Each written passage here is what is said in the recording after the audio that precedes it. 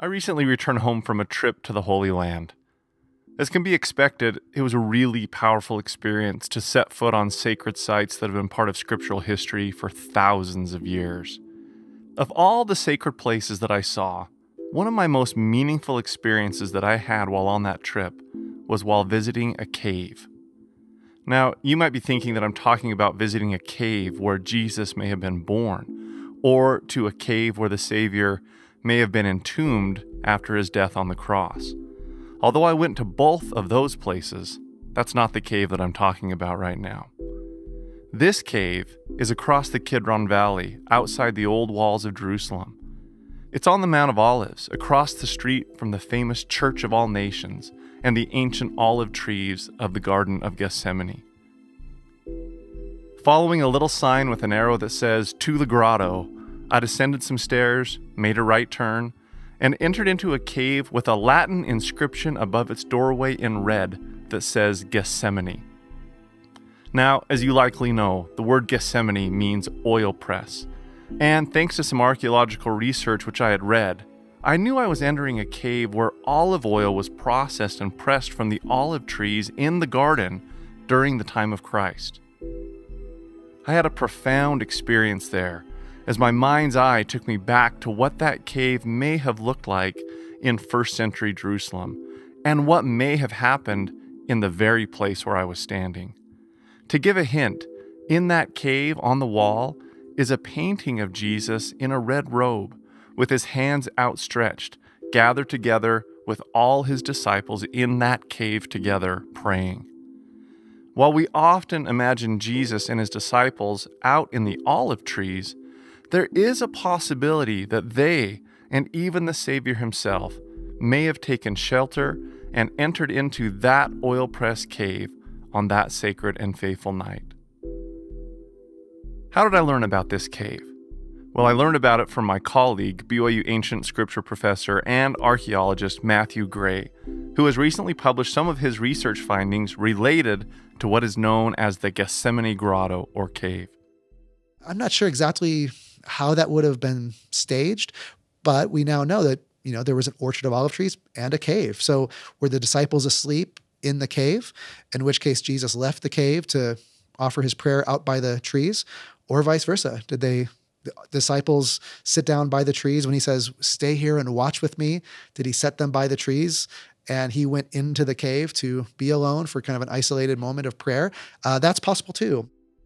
It is possible, and in today's fascinating episode, be prepared to learn about how and why. This is Why Religion.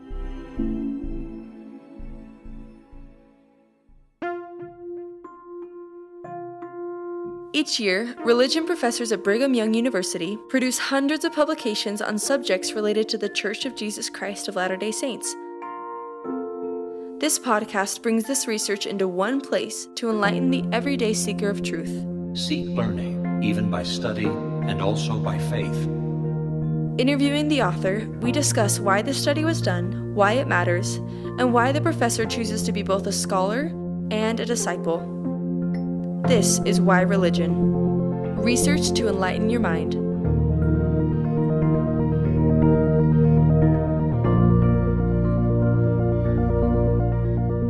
Recently, Professor Ryan Sharp sat down with his ancient scripture colleague, Professor Matthew Gray, to discuss Matt's research publication on the Gethsemane Grotto or cave. In part one, Dr. Gray, who has graduate degrees in archaeology and the history of ancient Judaism, discusses his recent publication on the archaeological research related to the first century Gethsemane Grotto and how an ancient oil press cave facility works. In part two, he will move more towards some reasons why this research matters, discussing implications and application. And in part three, he'll get a little bit more personal with us as usual. So here is Professor Ryan Sharp interviewing Professor Matthew Gray on the Gethsemane Grotto. We're here to discuss a recent chapter that you wrote in an edited volume that was written as a festschrift for one of our colleagues, Dr. Jeff Chadwick. And the volume is called To Explore the Land of Canaan, Studies in Biblical Archaeology, in honor of Jeffrey R. Chadwick. So your chapter in there is entitled Olive Processing and Ritual Purity in the Place of the Olive Press, an Archaeological Reconstruction of Jerusalem's First Century Gethsemane Grotto. Now, it feels like there's a story behind a title like that. So I'd love to hear how you decided to pursue this project. Sure. Well, as many Latter-day Saints, I've long been fascinated by the story of Gethsemane as found in the New Testament Gospels.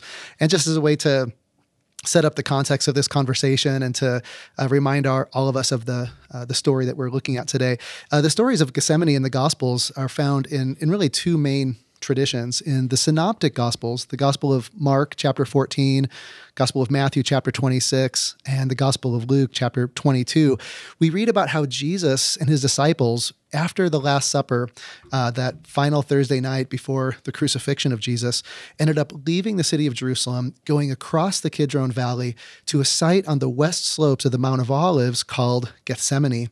And it was at that location, according to the Synoptic Gospels, that the disciples immediately fell asleep, and that Jesus was in great agony, considering his fate on the cross the coming day. And in that agony, he utters a prayer to the Father where he submits his will to the will of the Father, saying, not my will, but your will be done. And finally, it's in that setting that Jesus is betrayed and arrested later that night, which brings him then to the trials and ultimately the crucifixion the next day. So that's the story of Jesus in Gethsemane as found in the Synoptic Gospels, Mark, Matthew, and Luke. And in the Gospel of John, we're told a story that's somewhat similar, although with some key details that are different. In the Gospel of John, chapter 18, we also read about how Jesus and the disciples leave Jerusalem after the Last Supper, go across the Kidron Valley, where John says that they went to a garden. And there at that garden, Jesus was betrayed and arrested and then brought on to the trials and crucifixion the next day. So between the four different gospel accounts, the story of Jesus in Gethsemane has long been fascinating to Bible readers generally. And I'd say specifically to Latter-day Saints of the last several decades because of our unique interest in the story of Gethsemane. When I started first going to the Holy Land as an undergraduate about 20 years ago and studying in Jerusalem, spending time in Jerusalem, visiting the archeological sites in the area, I found myself fascinated by the site of Gethsemane. So several times I would visit the traditional location of Gethsemane on the west slopes of the Mount of Olives, where today there's a beautiful Franciscan church called the Church of All Nations. It's a wonderful church that commemorates the stories from the Gospels of Jesus in Gethsemane, his arrest, his betrayal, his agony, and his prayer of submission. And if you visit the church today, you'll also be able to visit a beautiful orchard of olive trees that many tourists like to see and pray near and read scriptures near. And I've certainly enjoyed doing that myself. But as I started going to the site 20 years ago, I also noted that across the street, a little bit to the north, was a less visited part of the site, which was a cave or a grotto, an ancient natural cave that centuries ago was transformed into a pilgrimage shrine where pilgrims of different faith communities could visit and also commemorate these events at Gethsemane, the agony, the prayer, the betrayal, and the arrest. And as I found myself visiting this cave, I realized that I wanted to know more about it. I found myself fascinated by the history of this cave, the archeological context of this cave, and what the potential association between this cave and the New Testament stories might be. So with that early interest that started developing about 20 years ago, I became more and more interested in the story of this grotto and more interested in coming to an understanding of how it operated in antiquity and what its connection to the New Testament story might be. In your article, you mentioned the term Gethsemane means place of the oil press. You then describe what we know about olive pressing in late Hellenistic and early Roman Palestine. Can you just spend a few minutes maybe talking through what you've learned in your research about this? So early on when I started visiting the site, I started reading some of the scholarship and some of the biblical commentaries about the Gethsemane episode in the Gospels. And what I've noticed is that for centuries now, New Testament scholars and close readers of the Bible have tried to understand the nature of the site of Gethsemane, primarily based on the details given in the text of the New Testament Gospels. And there are a few details in particular that are very helpful in understanding the nature of the site in the time of Jesus. And those two details are terms that are used in both the Synoptic Gospels and John. The Synoptic Gospels use the term Gethsemane. And as we know from both Hebrew and Aramaic, the word Gethsemane, it's a two-part word that literally means the oil press. The first part of the word, got, means to press or to crush. And the second part of the word, shemen, means oil. And so put together, gat shemen, or Gethsemane in Greek, is literally the place of the oil press. When John describes this location, he does not use that term, but he does say that there was a kepos, which is the Greek term for a cultivated tract of land. In English, it's often translated as simply a garden.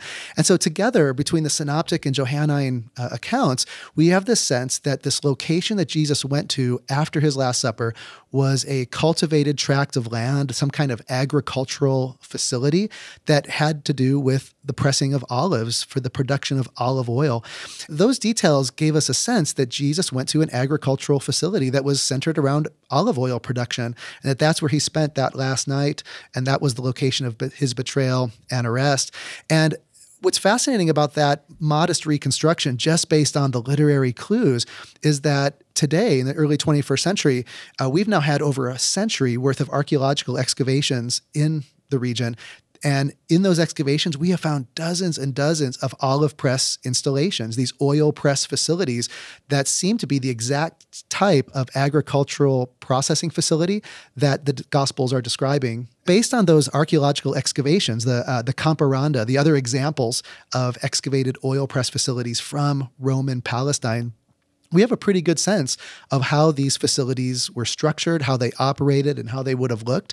And that basic idea allows us to fill in how we envision the scene as described in the Gospels.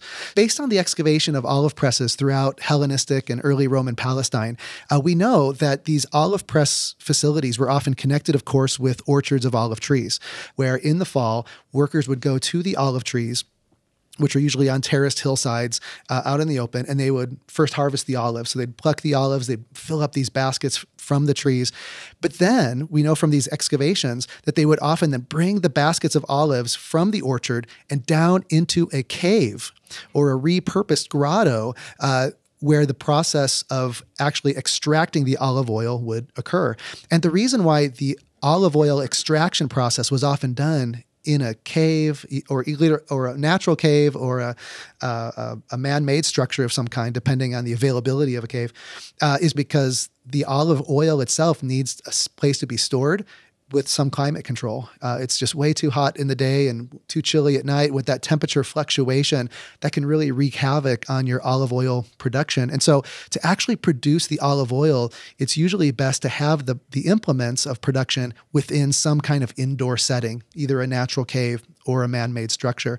And so based on the dozens of olive press facilities that we've excavated in the last century, these indoor facilities are pretty consistent. And we can even give you a pretty consistent profile of the features that would have existed in a cave or an indoor structure like that.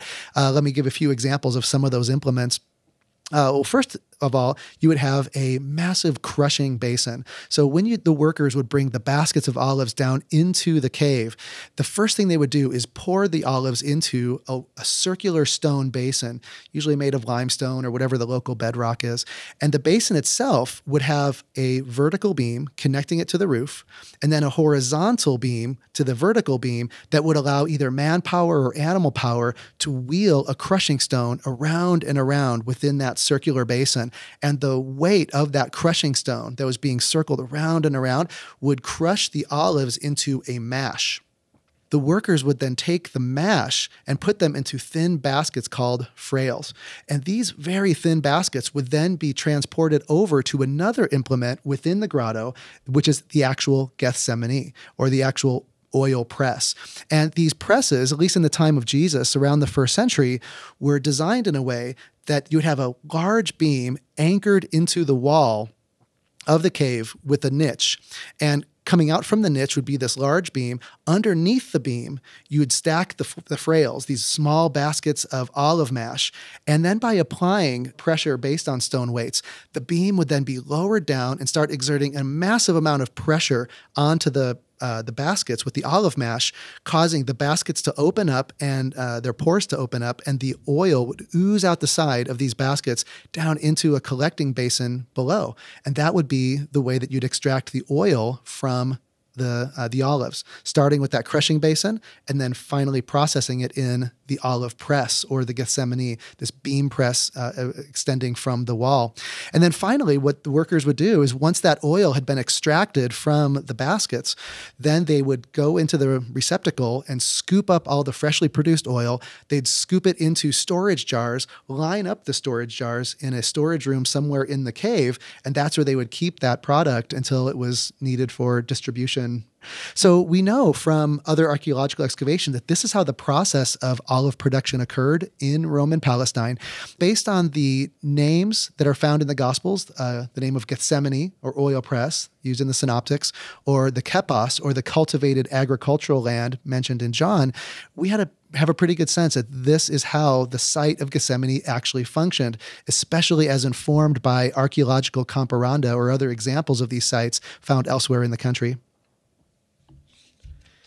So first of all, you did an impressive job of helping us to visualize what you were just describing there, but I wanted to make a note to our listeners that we will also have images of what Dr. Gray just described to us available so that you can see it, preferably not while you're driving, but you can see some of these images that capture what he was talking about. So against that backdrop, let's dive into the focus of your article, which is on this specific site that you refer to as the Gethsemane Grotto.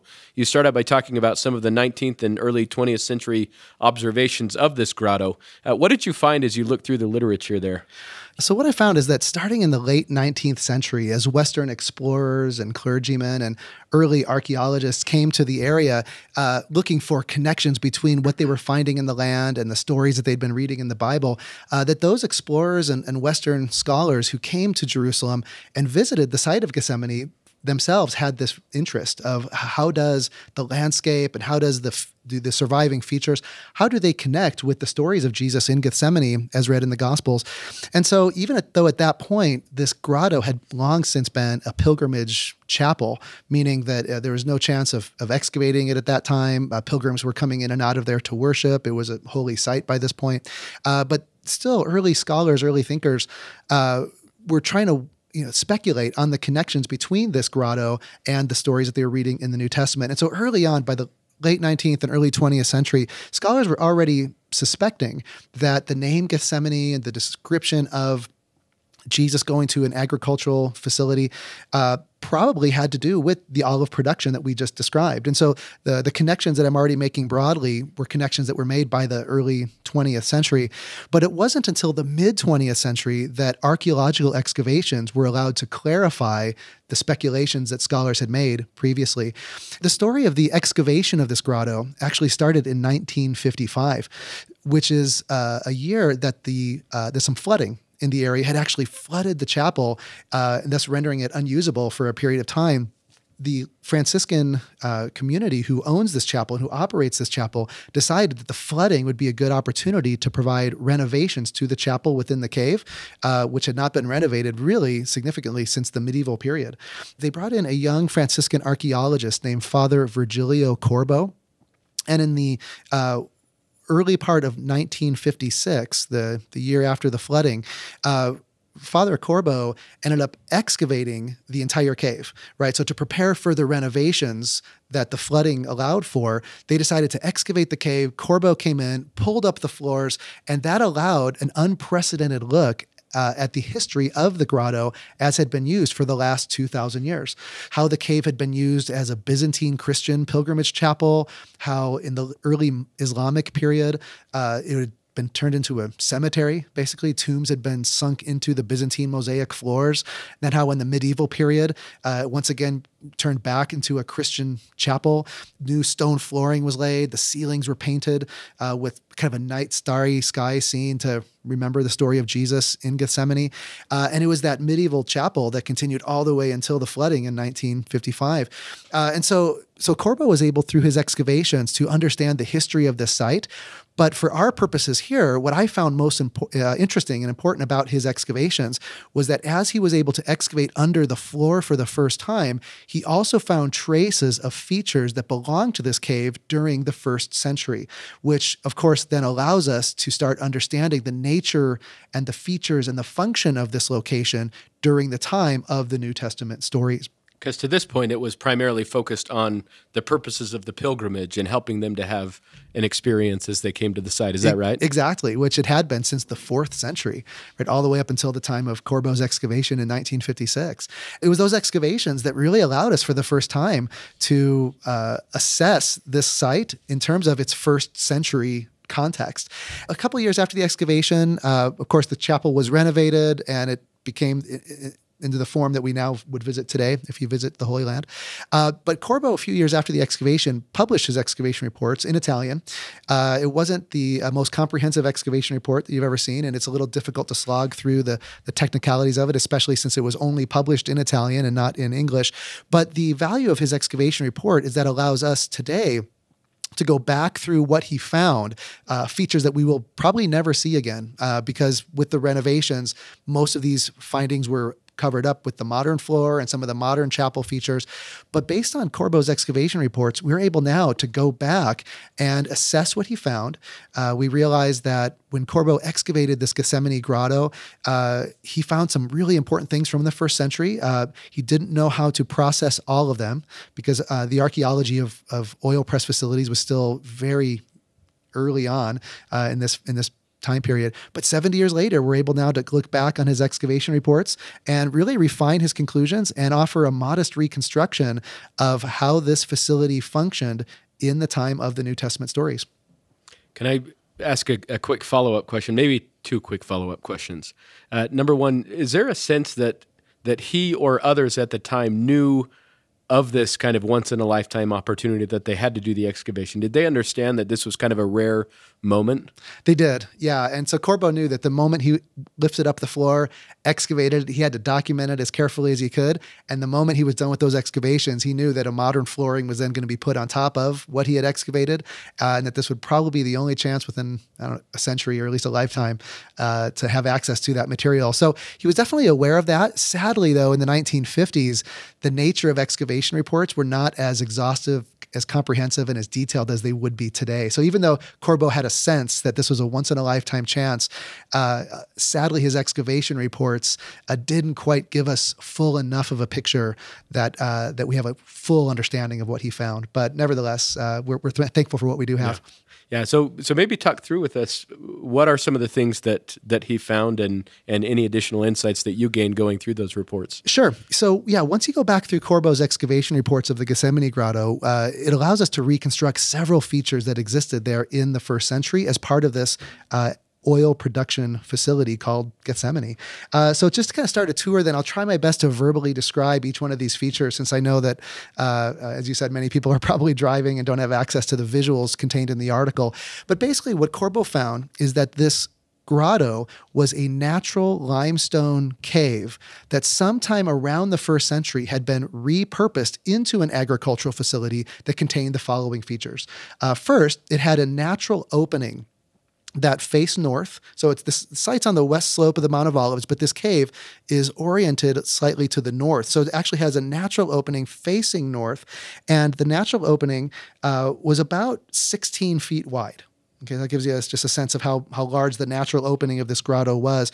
And once you were to enter this grotto from the north, so now you're facing southward, you're now entering an interior space within the natural grotto that is roughly 60 by 36 feet in dimensions, right? So you can get a sense of, it's a pretty significant cave. It's a pretty good size.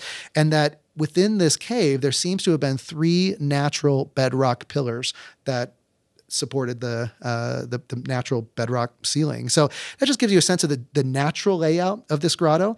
But what Corbeau had discovered was that sometime around the 1st century, this natural cave was then repurposed into an agricultural facility for olive pressing.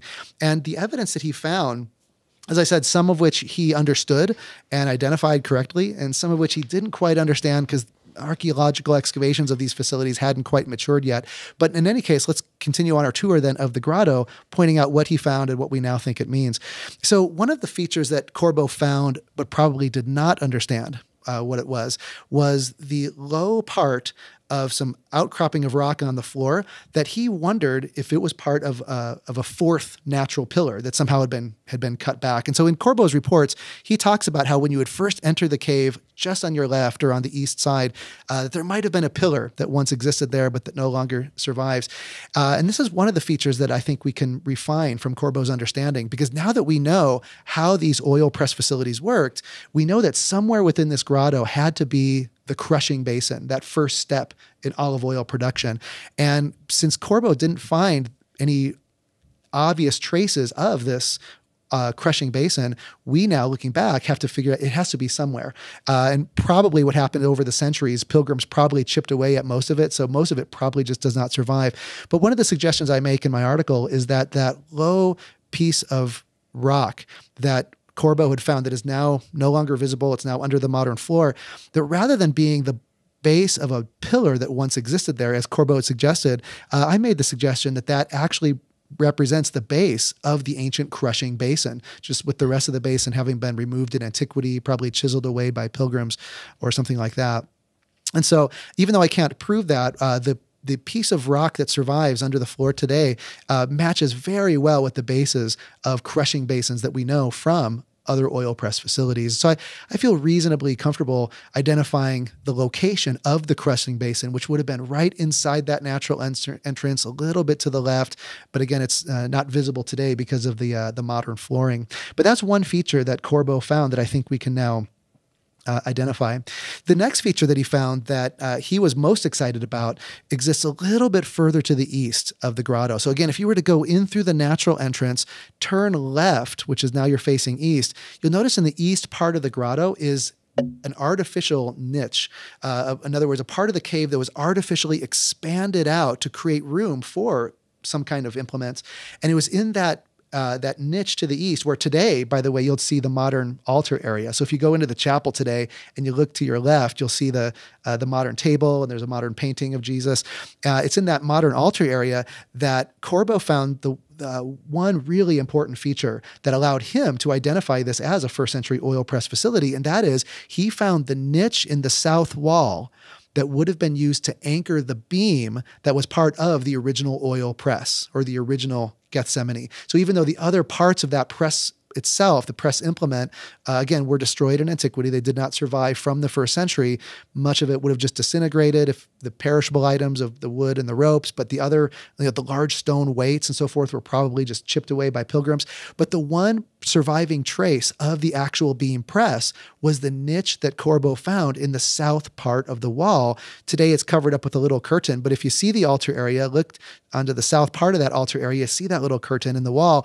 Right behind it is the niche that Corbo found, which was almost certainly the point where the beam was anchored into the wall. And so that gives us an opportunity to then reconstruct the location not only of the crushing basin, which we mentioned before, but now the second step of olive production in the facility, which would have been the beam press coming out from that south wall. And we can then imagine the pressing of the olives, the pressing of those baskets occurring in what is now the altar area. Did he identify it as such, or what did he note in his excavation report? He did, yeah. So this was one feature that he identified, he was very excited about, and I think is still correct, right? Because Corbo, coming into the excavations, knew the speculations of the earlier 19th and early 20th century scholars that this was probably an oil press facility. So Corbo very much went in to his excavations in 1956 with his eyes on that, right? Wondering, am I going to find any traces of oil production in the first century? And when he found that niche in the wall, it was the same dimensions, it was right at the same height, and it had some of the same features that known oil presses also had. So he was able to draw on the comparisons that he was aware of to say, I think this is where the beam was anchored into the wall. And today, 70 years later, I think that's an interpretation that holds up. There are a few other features that Corbo found in his excavations that I think we can comment on as well. As I mentioned earlier, after the olives would have been crushed in the basin and pressed in the Gethsemane or pressed in the beam press, the next thing, of course, you'd have to do is you'd have to store the olive oil that was produced. And looking back in Corbo's excavation reports, it's fascinating to note that as he was excavating on the south side of the grotto, what he thought was a natural part of the wall ended up collapsing, and he realized that, in fact, it was an artificial wall. And that once that artificial wall had collapsed, it opened up a storage space that extended to the south of the grotto. And what he noticed was that the storage space had been filled with wash and pottery. Unfortunately, he didn't publish the pottery, but all sorts of wash that had flooded in. And that at some point in antiquity, someone just built an artificial wall to block off that storage space and plastered it up. And no one knew about it until Corbeau accidentally stumbled across this storage room in his 1956 excavations. Now, at the time, in 1956, Corbeau really did not know what to make of this storage room. As I said, there hadn't been a lot of oil press facilities excavated to this point. There'd been enough to get a general sense of it, but not enough to get a full archaeological profile. And so Corbeau really didn't know what to make of this storage space. He had offered a few suggestions on what the space could have been, but he personally did not connect that storage space to the Gethsemane Grotto itself in any meaningful way, at least in terms of first century olive oil production. But this is another one of those features that, looking back in light of the more recent excavations of these facilities, we can now say, I think with relative confidence, that what Corbeau found was the first century storage space of the Gethsemane, especially because the floor of this storage room, Corbeau noted, sloped a little bit to the south, and that it contained what he says in Italian are patterns of ridges and dimples. And he didn't know what to make of these patterns of ridges and dimples. But today, in light of more recent excavations, we now know that these storage rooms connected with oil press facilities often were slanted and had rows of depressions in the floor, because this would be how they would store the olive oil in storage jars. They'd literally, fill up these storage jars with olive oil, and then they would place them in these rows with these depressions with a slightly slanted floor in case any of the oil spilled out, or in case any of the storage jars themselves broke.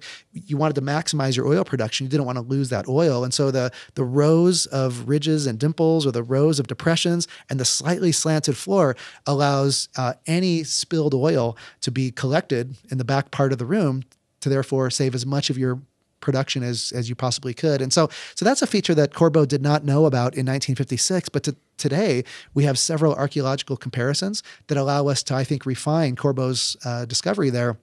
And so I think it's pretty reasonable to suggest that the storage space that's in the back part of the cave probably does date back to the first century. That's probably where they would have stored the oil, in these rows of storage jars.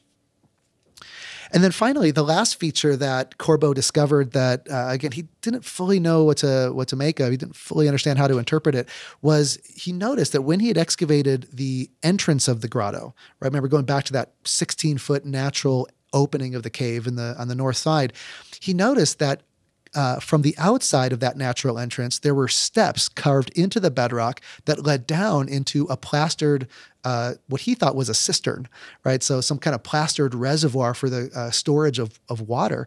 And so when he cleared out that reservoir, he identified it in his excavation reports as a cistern, maybe used to collect water from, collect water for the washing of olives, perhaps. He didn't fully understand how a cistern would relate to the olive oil production. But with that report that he had found a cistern on the northwest part of the grotto, that had been the interpretation for a very long time. But one of the fun aspects of the project that I was able to work on, by going back in light of what we now know, it now seems clear that what Corbeau found in that water system that's underground, underneath the flooring of the chapel, or underneath the flooring of the cave, is not in fact a water cistern, but is a stepped pool called a mikveh. It's a Jewish ritual bath that allowed workers who were harvesting these olives to harvest and process the olive oil in a state of ritual purity. And this is something that most people were not attuned to in the 1950s. Most of the time when you found a plastered water feature in the 1950s in an excavation, you just identify it as a cistern for simply storing water. But today we now know that certain features, like the types of steps that Corbeau described, the type of layout of this particular feature, are actually very common in these ritual baths called mikvaot. And so in light of these more recent archaeological discoveries, we're now more aware than Corbeau was in the 1950s that agricultural workers working at a facility like this needed to be in a state of ritual purity, and therefore needed to have easy access to a ritual immersion bath like this. And so this is another one of those features that even though Corbo didn't fully understand, that he discovered for us, and that we're now able to look back and recognize what it probably was, which was a mikveh. We now know that that type of water facility existed throughout the country. And so again, through comparing it with more recent archeological excavations, I think we have a pretty decent reconstruction now of how this facility worked, with its natural opening, its crushing basin, its olive press, its storage facility, and then, of course, its ritual immersion pool to allow the olive oil to be produced in a state of ritual purity.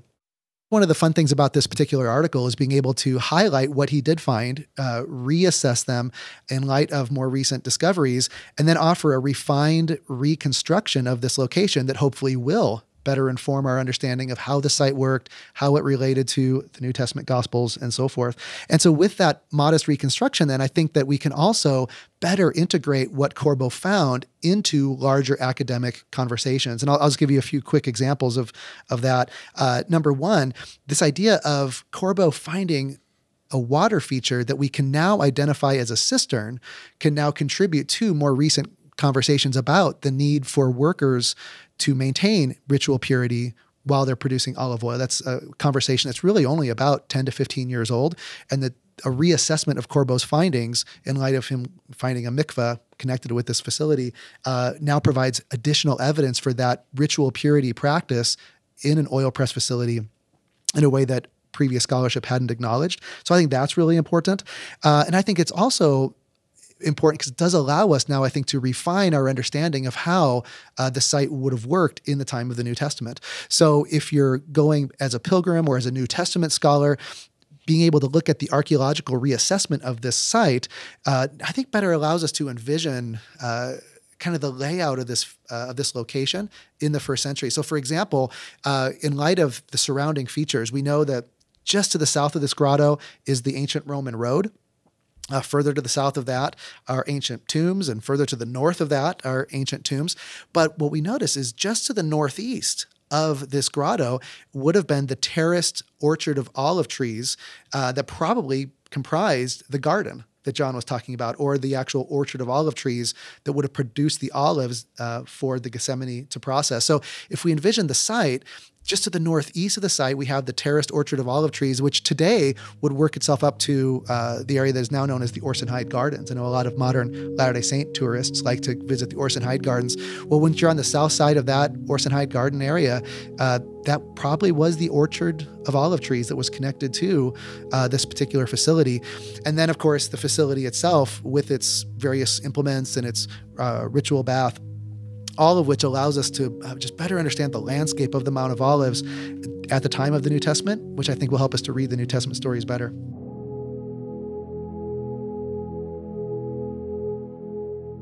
If you're interested in more peer-reviewed, high-quality research related to the restored gospel, BYU's Religious Studies Center is a great place for you to check out.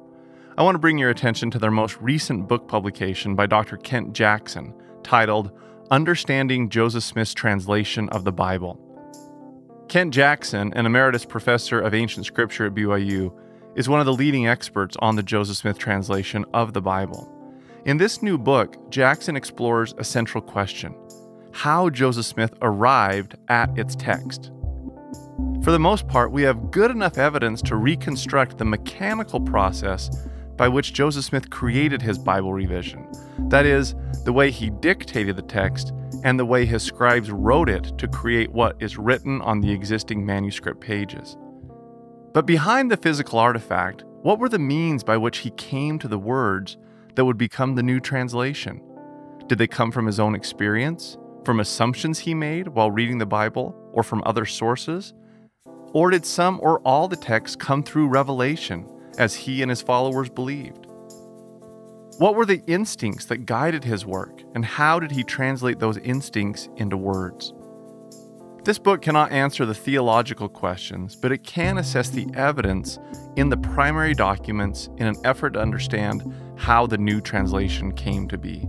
Again, the book is called Understanding Joseph Smith's Translation of the Bible by Kent Jackson. Check it out and pick it up at rsc.byu.edu.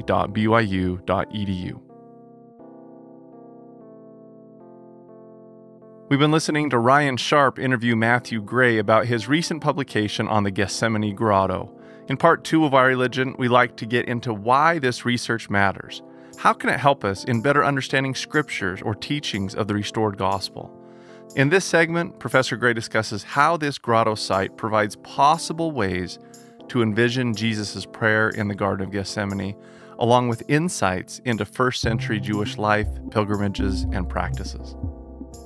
At the very least, the discovery of this grotto and its architectural or archaeological features can allow us to better envision the larger dynamics of the setting of the Gethsemane story. There was an orchard, there was a cave, and somehow these two features played together in the story of Jesus's prayer, his betrayal, and his arrest. And I think that allows for not only a more careful reading of the text, but a clearer visual idea of how the stories might have played out.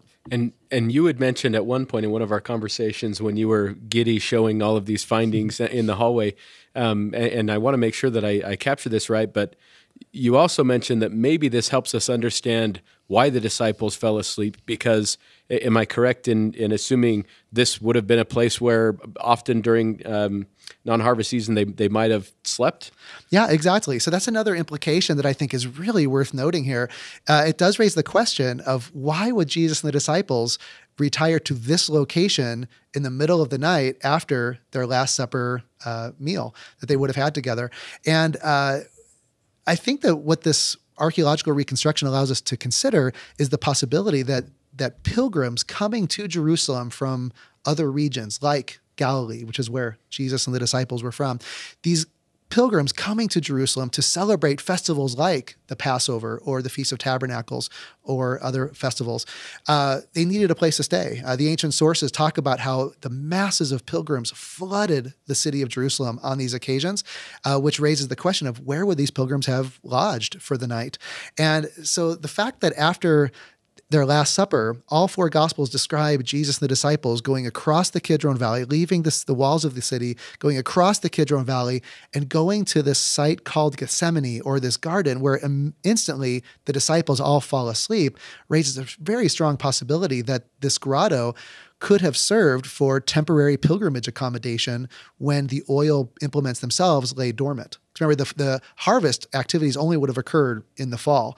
So a story like Jesus and the disciples coming to Jerusalem during the spring festival of the Passover kind of raises the interesting possibility that maybe this was their hotel for the night. This is their Airbnb. This is where they went after they had that Last Supper, immediately, naturally fell asleep.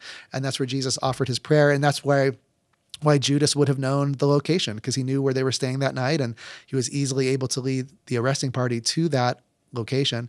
And I said, we don't know that for sure, but I think that makes a very compelling reason why they would have retired there. And that's especially the case in light of other ancient Jewish sources. So, for example, there's other sources from this time in early Judaism that describe the need to sleep within the city limits of Jerusalem during the night of the Passover. So up until now, the whole week that Jesus and the disciples were in the area, they seem to have been staying over in Bethany, a village on the east slope of the Mount of Olives. But we know from these other Jewish sources that for the night of the Passover, the municipal boundaries of Jerusalem were considered to extend as far east as the ridge of the Mount of Olives, which means a site like Bethany would be outside that halakhic or that legal boundary in which they needed to sleep. And so the fact that the Gethsemane Grotto is on the west slope of the Mount of Olives means that the Gethsemane Grotto would have been within that larger pilgrimage boundary, that extended municipal boundary of the city, in which pilgrims could have spent the night. So I think there's several reasons, both contextually and geographically, topographically, archaeologically, and now even halakhically or legalistically, why they might have spent the night in a site like that Gethsemane Grotto. And then you mentioned also one other implication, ritual purity and agricultural production. What else do you want to mention about that? Yeah, so I think in addition to really important implications for our reading of the New Testament story, I think that there's other implications that this archaeological site has for broader discussions within the history of early Judaism and with the archaeology of Roman Palestine. And that includes the idea of ritual purity. As we mentioned before, this subterranean water feature that Corbo discovered that he thought was a cistern, I think is more accurately understood as a ritual bath or a mikveh. And that being the case, as I said earlier, we now can refine our understanding of how such facilities would have operated, especially so close to the Temple Mount. We've already mentioned before that other scholarship has shown that agricultural workers at a site like this would have needed to be in a state of ritual purity to produce the olive oil. And that's particularly because of, well, really two reasons. Number one is no matter where you were producing this olive oil, no matter where in the country of Judea or Galilee, at least a tenth of it would have been tithed, meaning it would have gone to the temple or to the priests at the temple. And so Jewish law by this period had required that all agricultural produce, including wine and olive oil, even part of which was going to the temple, needed to be produced in a state of ritual purity because it was consecrated, set apart produce that would be, filled into the temple economy. And so I think for that reason alone, this mikvah discovered at the Gethsemane Grotto is a really significant reminder of the need for ritual purity in agricultural production around the time of Jesus. But the other reason why I think that's really an interesting feature is because when it was not the fall, meaning when the oil production facilities were dormant and pilgrims were using sites like this to lodge in, to sleep in on their way to the temple, that ritual bath, that mikvah, would have also allowed them to become ritually purified in their pilgrimage experience. And so we can easily imagine Jesus and the disciples who were Torah-observant Jews. We can easily imagine them using a ritual bath like this to immerse themselves before going to the temple during their stay in the city while they were visiting the temple on pilgrimage. So I think in addition to New Testament readings, I think that there's a lot of really important implications for larger issues within early Judaism and the archaeology of Roman Palestine, namely conversations of ritual purity, agricultural production, and the pilgrimage experience.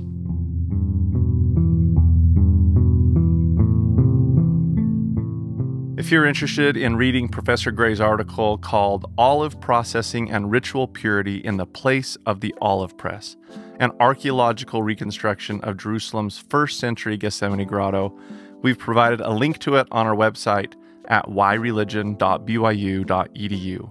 There you can also learn more about Professor Matthew Gray. And if you've enjoyed Dr. Gray's insights on this episode, I'd also recommend that you go back and listen to his prior episode that he did with Why Religion, episode number 33, titled Mosaics of Faith, where he talks about his research on the Huqoq Synagogue and the mosaics around the Sea of Galilee. Okay, we've come to our last segment. As we conclude this episode, we typically get a little more personal with the professor. So here in part 3, Professor Gray talks about ways that he approaches scripture study and provides suggestions for us to enhance our experience with the scriptures, particularly if we feel like we've been stuck in a little bit of a rut.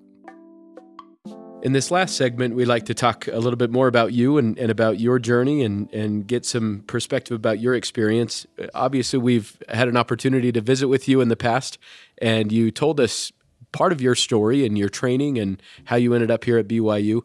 I want to go back and just maybe remind our listeners of some of your training and then ask one more question of you today.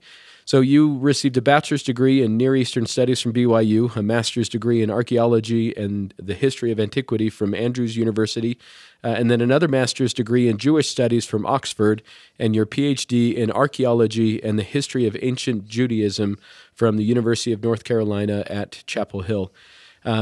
So with that, and maybe against that backdrop, many of our listeners love the scriptures, but may find themselves plateauing a little bit in their personal studies of scripture. What have you learned in your graduate studies? Obviously, you've been a teacher of scripture for several years, or in your own personal studies that you think might help enhance our listeners' experience with scripture. Yeah, that's a great question. It's one that we all continue to wrestle with. So it's not that any of us arrive to this point where we're just constantly, learning and growing in exciting ways. The experience of plateauing in our scripture study and in our engagement with scripture, I think is fairly common. We all experience that. So the question is a good one. How do we get off the plateau and continue back on the process of exciting scriptural engagement? I think understanding that process of plateauing is an important first step, because by definition, if we're plateauing, that probably means we're not learning much new, right? We're probably in a rut. We're probably in a routine of going through the same process. We're reading the same scriptures. We're rereading them, kind of asking the same questions of maybe personal application that we've asked 100 times. And it's very easy in that rut or in that routine to just feel stuck and feel like you're not really learning much. By definition, progression means I'm learning something today that I did not know yesterday. And so one of the best ways I think to get off of a plateau in our scripture study or in our spiritual life generally is to get back to the process of learning new and exciting things, of considering fresh perspectives, additional insights, things that we did not know before.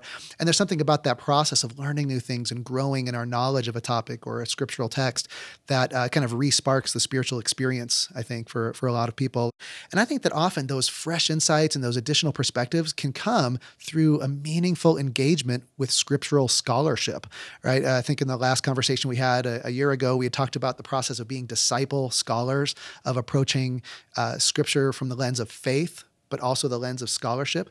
And I think that for most Latter-day Saints, I think we naturally gravitate towards approaching scripture with faith and testimony and belief and interest in spiritual application, which is very important. It's extremely powerful. But sometimes we need a little bit more encouragement, maybe a little more direction in how to approach this by study. And with that in mind, I think that biblical scholarship, especially talking about the Bible, but this would apply to any book of scripture, that biblical scholarship can be better utilized as part of our exciting progress in that process of becoming disciple scholars, those who are all in on their faith, but who are also all in on the life of the mind. And so in terms of scripture study or biblical studies in particular, I actually think that some of our senior church leaders have given us some great examples and suggestions on how to proceed. And these are examples that I found very meaningful in my life. So for instance, a few months ago, the Deseret News was interviewing Elder Jeffrey R. Holland of the Quorum of the 12, and they asked him a similar question. Tell us about your scripture study. What do you find most engaging, most exciting? And out of the things that Elder Holland listed, one of the most prominent things that he mentioned was getting a good study Bible.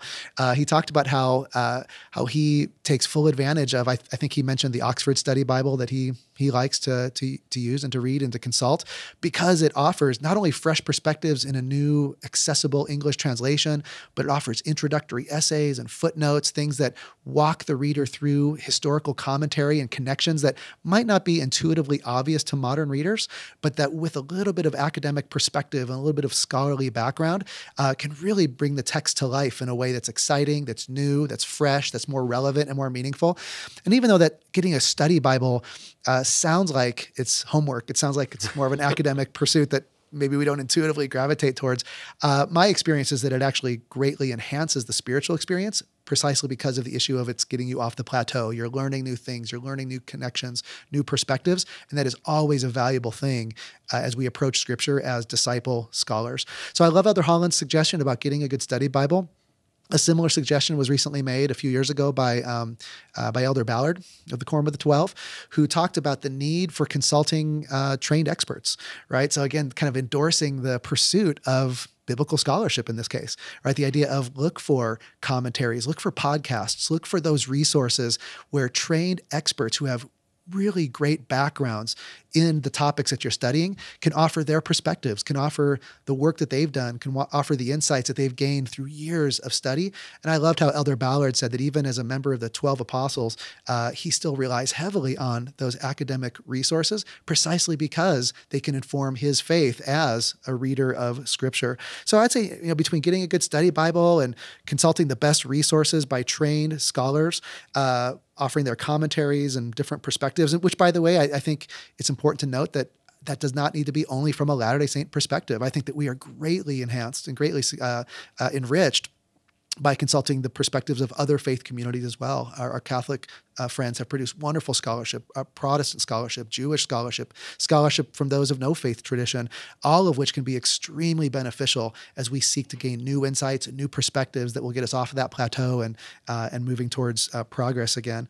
And again, I think one of the reasons why so many of these resources are so important is because as modern readers, there's so much about the original context of ancient scripture that is just not intuitively obvious. And so if we're looking for these new insights and these new perspectives, sometimes it's that ancient context that makes all the difference. I always talk to my students about how context matters. And when we read something out of context, we can certainly find meaning and application there. But when we read scripture in its original context, its historical setting, we see what it meant to these authors and these original audiences in their time and place. And then we look for personal meaning. I just feel like the application process is so much more powerful and profound and enriched. So context matters.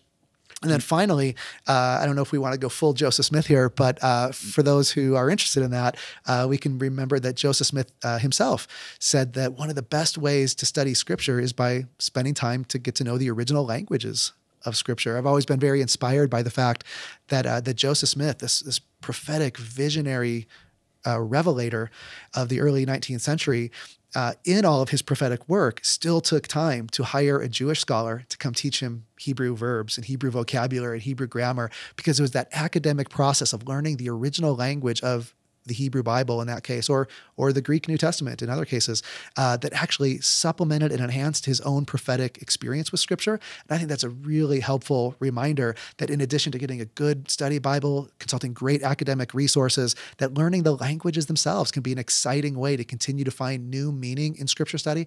And I recognize that that's a little intimidating. I recognize that most people don't feel like they can take the time to go to a university to learn Hebrew or to learn Greek. And I certainly understand that, although I will say that we are living in a uniquely fascinating time where so many resources are available online to do online courses or even short videos to introduce you to the basics of Hebrew grammar or Greek vocabulary as it relates to the Old and New Testaments. And so I think there's so many resources available to us, and that all of these resources allow us to get off of that plateau, to continue to progress and learning new and exciting things, to keep Scripture study fresh, and to keep facilitating that journey of disciple scholarship that we're all seeking.